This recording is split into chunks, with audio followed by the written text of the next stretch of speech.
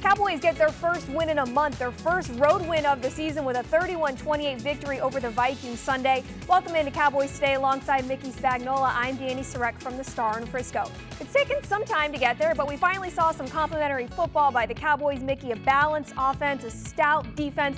Overall, what impressed you most about the Cowboys' performance? Yeah, exactly. And gosh, it seems like it's been 2 months since they won a game, but it has been right at a month. And yeah, I think the thing the Cowboys did in this game is they played complementary football, just the way Dani said. They got takeaways on defense, and the offense turned them into scores. Actually, a touchdown for a change and a field goal. And then when the defense faltered, the offense came back and went down and overcame deficit 3 times in the game. So, Dani, I think this is kind of funny. There's a lot of people out there that first accused the Cowboys of quitting. Then they wanted them to quit because they wanted a better draft choice. And now this is a team that would not quit in this game. You just can't win, can you, sometimes? No, absolutely. Short week for the Cowboys. They host the Washington football team for some Thanksgiving football on Thursday.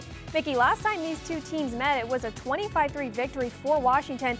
And this is an important divisional matchup for the Cowboys. Yeah, absolutely. If you can believe this, after the Cowboys just pushed their record to 3-7 with 2 of the other teams in the league and only a half game behind the Philadelphia Eagles, on Thursday when the Cowboys play Washington, the winner of that game is going to be in first place in the NFC East, if you can believe it. So if the Cowboys think they're going to pull out of this hole, no better time to start than on Thanksgiving Day. Thanksgiving, Cowboys and the Washington football team. For Mickey Spagnola, I'm Dani Surek.